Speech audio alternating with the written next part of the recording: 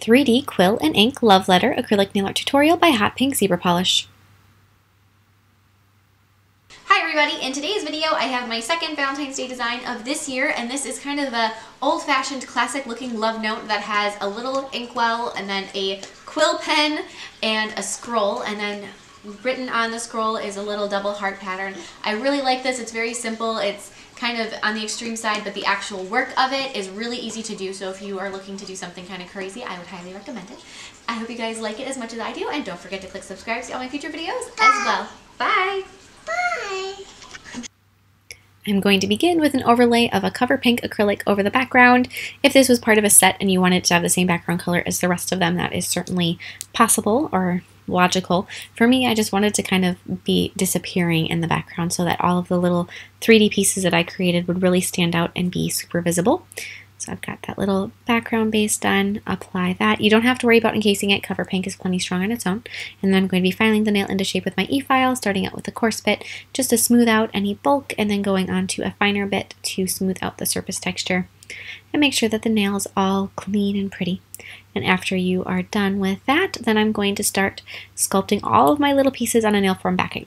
To make the quill or the feather of the quill pen, I'm going to be just starting out with a feather shape, a very basic feather shape with a cream color acrylic.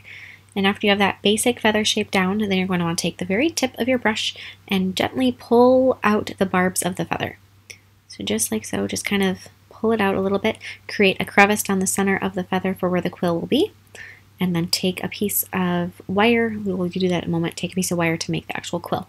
Now to form the inkwell, I'm going to take a large bead of clear acrylic and just plop that down on the nail form backing. Leave it for about 30 seconds so that it starts to solidify, and then start pushing it in from the sides. And just go around and around in a circle, pushing it in, pushing it in, pushing it in. So you get this nice tall cylinder shape.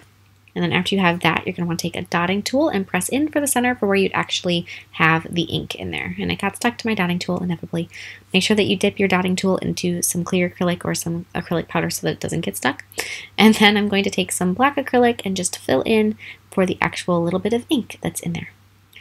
And I'm going to take and sculpt a long white rectangle with, well, white acrylic, obviously, and that's going to be for my scroll. So I'm going to start, and I did a couple different beads of white acrylic just to sort of get enough on there, and you're going to want to make it significantly longer than what you want the scroll to be in the end. Right now, it's not quite there yet. I added more in a moment, you'll see. So just start out, mine's about a square right now, but just make it as long as you possibly can, pretty much with that first little bit of acrylic, and just pull it out into that nice long rectangle. And then as this is beginning to set, then you're going to roll it up. So the fact that you're rolling it is why you need it to be longer than you want your scroll to be on the nail. So just press that out and then take the tip of your brush and just kind of very gently roll it up. And try to roll it so it almost goes off to one side, because that'll give it a little bit more of that iconic scroll look. And then repeat on the other side, add a little bit more of that white acrylic so that it's nice and plenty long enough. Smooth that out so there's not a weird gap or weird space between the original acrylic you placed down and this new wet acrylic that you have. And just hold that there, wait, let it solidify, let it cure up a little bit, and then press it out. Make sure that you don't try to rush this process, because if you try to roll up the acrylic when it's too wet, it's just going to melt kind of on you, and it's going to give you not really the look you're going for. While you're waiting for that to work, or to solidify, you can go ahead and glue a piece of wire onto your feather for the quill. So just glue that down, and it won't take too much effort there. And then go ahead and roll up your scroll. This time try to roll it so that it curves off, or that it leans off to the opposite side of the first one. So as you can see, the one goes off to the right, the other one goes off to the left. That's kind of the goal. Then I'm going to be gluing that little scroll onto the nail, as well as the rest of the pieces. A little bit of glue for your inkwell. Hold that in place. The glue is just a temporary hold. You're going to secure everything down with some clear acrylic in a moment, and then place your quill onto the paper so that it looks like it's currently writing, it's currently in that writing motion. Hold it there like so. Then you're going to want to take clear acrylic and just secure everything in place, because that nail glue is just, I don't know, it's not very permanent. It's so temporary that you want to make sure that it lasts a little bit longer. So just fix anything up with some clear acrylic that you think needs it. And I'm going to take red and black paint, and I'm going to be adding the lines that my little ink is painting with, or drawing with, or writing with, whatever you want to call it. So take and do a double heart just like so, where the lines both end at the quill. Just go ahead and make sure that they connect there. Otherwise, they can have a little bit of separation on them. Then I'm going to be adding some more details with acrylic paint to the feather.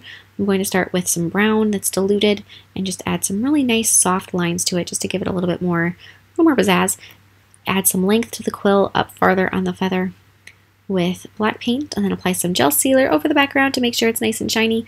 Also do that over the inkwell. So you want that to look like it's glass and shiny, and then also take gel sealer and apply that over your ink marks so they look like they're wet, like they were just in the process of being written, which I absolutely love the way that looks because it really does look like this is a scene that was paused mid-motion. Apply some matte top coat over the feather and you're all done.